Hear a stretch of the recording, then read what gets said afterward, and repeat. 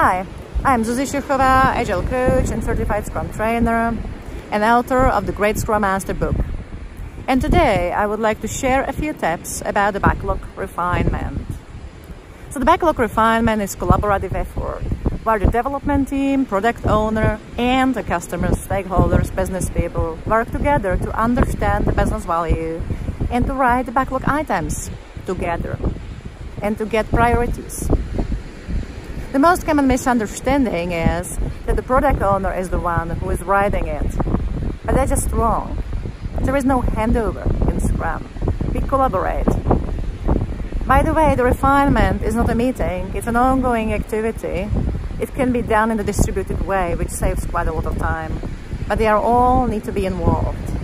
No handover. Thank you for listening.